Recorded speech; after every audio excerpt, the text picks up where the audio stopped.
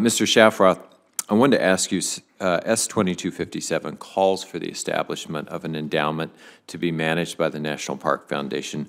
Can you just tell me, why is it important to legislatively establish an endowment, and what specific kinds of programs would you expect it to support that are not being met today?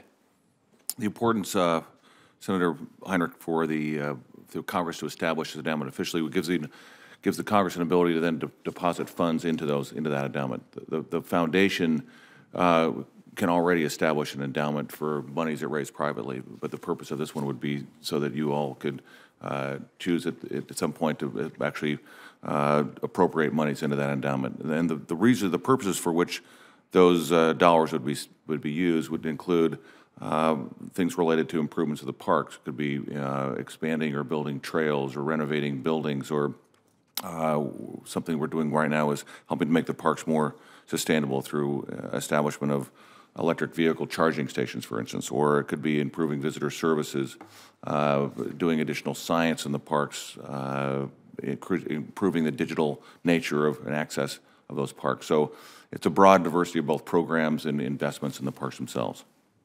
Do you think, given the very successful matches in the last few years from the private sector, that there is enough interest with the Centennial to potentially match the $100 million investment being proposed here for the course of those 3 years?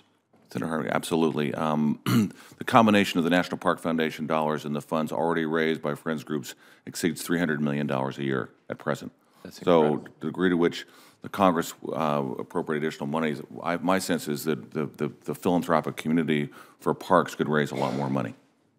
Thank you very much. Sure.